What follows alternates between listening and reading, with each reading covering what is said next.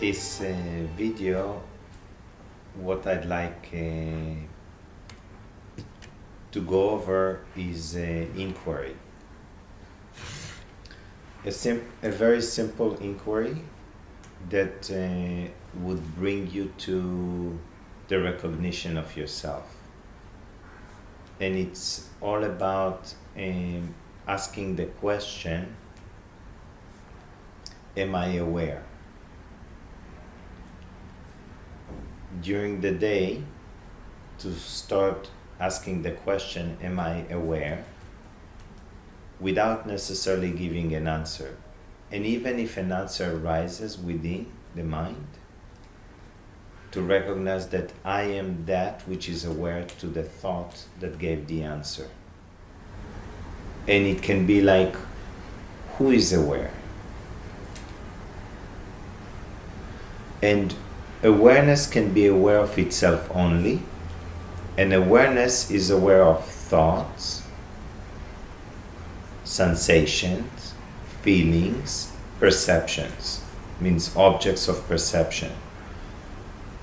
Even when you communicate, let's say, I am eating, you check who is aware of this thought. So it's that question retraces back to your natural state of being, which is being aware.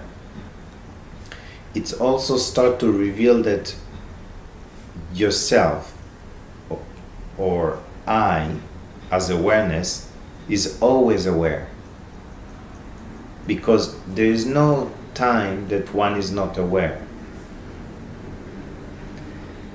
Even when they have a notion that they are not aware, awareness is aware of this notion, of this idea, of this belief, of this experience. Okay?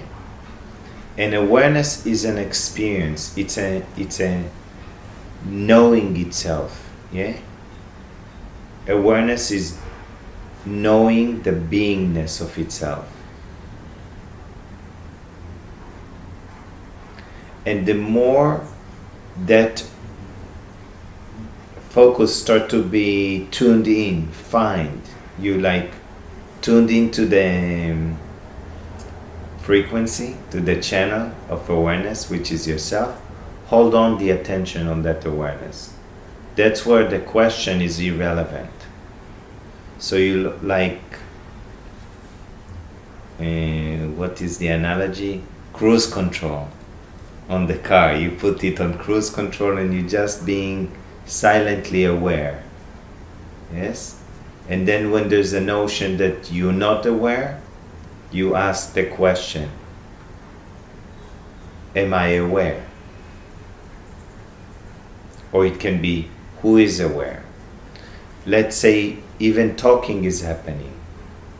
Who is aware of these happenings?